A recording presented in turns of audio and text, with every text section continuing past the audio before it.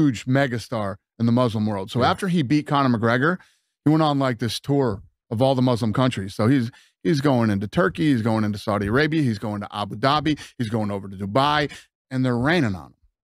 I mean, he didn't even make it back to his dressing room after the fight, and Putin was on the phone. And Putin gave him and his father like $20 million worth of property in Russia.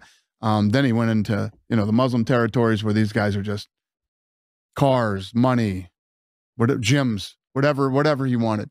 So once you get to that level, it's like what we're dealing with Conor. Look, I'm going to be real with you. I'm calling out Jake. You're calling out Jake Paul. I would love to fight you, dude. He'll take that fight.